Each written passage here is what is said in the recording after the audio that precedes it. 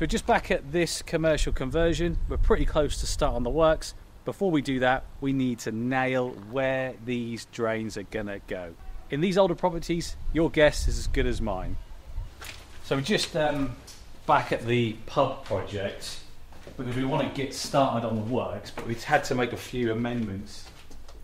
But before we do anything, we have to suss out the drains. And the problem when you're converting an old building like this into like several flats is and you put the new bathrooms in, is where do the drains go? And we could have had a drain survey done, but to be honest with you, it's easier just if we come and do it ourselves just to see where they're all going. Now we think we've nailed it, but the problem is the height of the drains. We're just going to flush these, and one of my guys is outside just to double check that they run into that. So, is that the one, Ozzy? I flushed both toilets, yeah. The men's one. Did they come through? Yeah.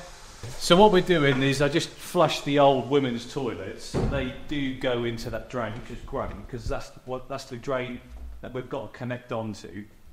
And where the men's toilets are at the moment, we're actually going to bring the new bathroom for the flat upstairs and the new bathroom down here, which will connect on through. But we just need to make sure these run to the same drain. So that's what we're doing now. This is the sexy part of being a property developer. Flushing toilets and checking where drains go.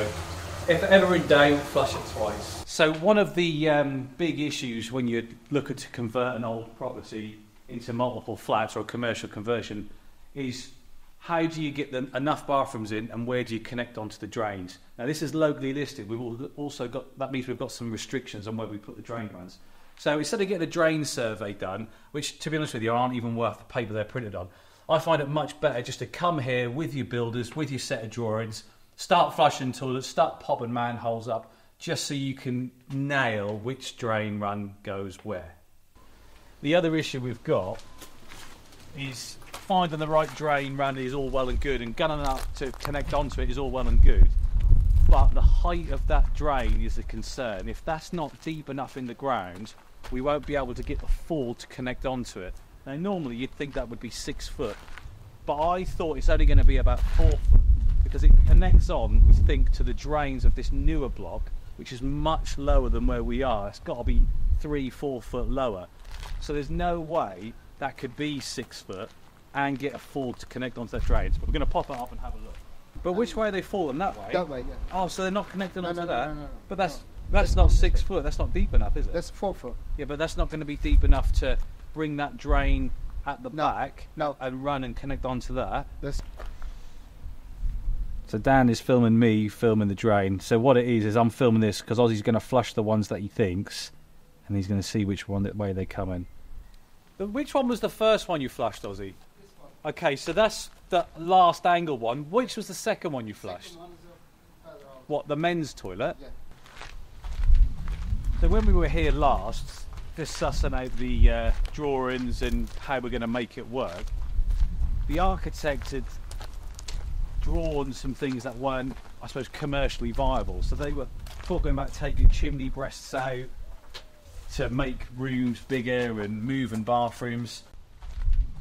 So when we were here last, just sussing out the drawings and how we're going to make it work, the architect had drawn some things that weren't, I suppose, commercially viable. So they were talking about taking chimney breasts out to make rooms bigger and moving bathrooms. And one of the things I didn't like is this old kitchen is going to become bedroom with an ensuite, and effectively we've got 2 sort of cupboards here which were going to be knocked down, and there's a chimney breast in the middle, in that middle wall, which was going to be knocked down. So you have to put RSJs and get rid of the chimney stack and all that jazz just to move an ensuite over here and create another cupboard, so to speak.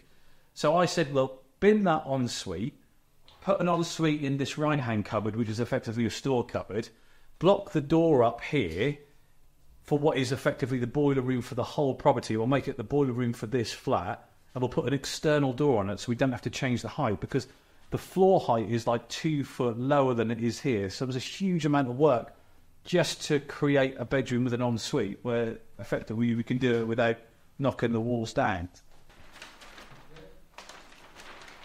So yeah, I've changed the upstairs so we don't have too much messing around.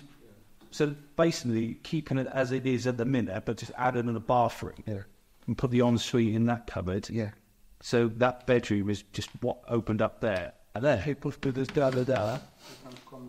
Yeah. So there's no chimney breast to remove here. Yeah. No chimney breast to remove there. And no chimney breast to remove there. What about this floors there? Are you okay that one? No, that floor is level. Yeah. That one we don't have to do. You don't have to do. Because he's saying we've got an external door so we can leave it. And leave it as a boiler room. I don't know how I'm going to do this. Oh, yeah.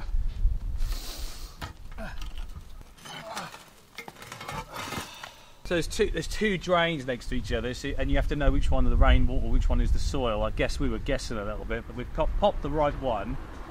This has got to be 4.5, 5 foot deep, and different direction of drains. Nothing connects from that other one we popped up. So hopefully, when Aussie now flushes the men's toilet, it's going to run to one of these two sections here, and if it's the middle section, it means that the soil drain goes through the property, which is ideal, really.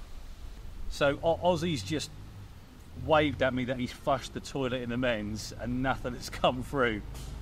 So this isn't the one, so we've got to pop some more, which is going to be fun.